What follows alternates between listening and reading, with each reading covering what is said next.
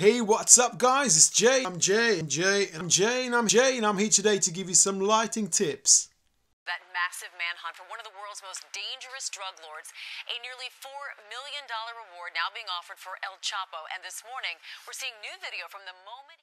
Today I want to show you some concepts that I use to light a scene. Right now, as you can see, this scene is completely overexposed, grainy, and it doesn't look cinematic. This is what happened when you use available light. Don't blame the camera, it's all about the lighting. But I'm going to show you some techniques that will improve your footage. The first technique is to eliminate the white walls or plain walls. Whether it's covering the walls with a lamp or pictures, just try your best to eliminate the white walls. In this scene, I use a lamp, which also sets the mood of the scene and adds detail to the background. Which leads us to number 2. When you light a background, you light it to create interest, not to attract attention. You don't want the background to be so lit like it was an overlit scene. The last technique is always put your key light on the opposite side of the camera.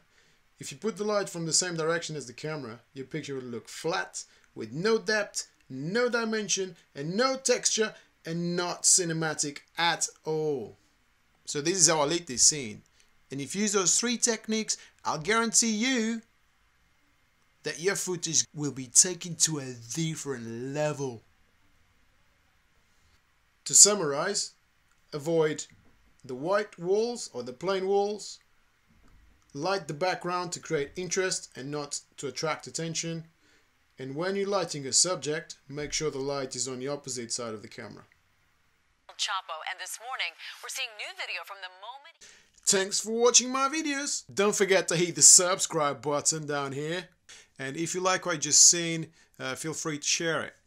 As Ernie says, I'll be back in 2 weeks. Take it easy guys. Have a nice one. Bye.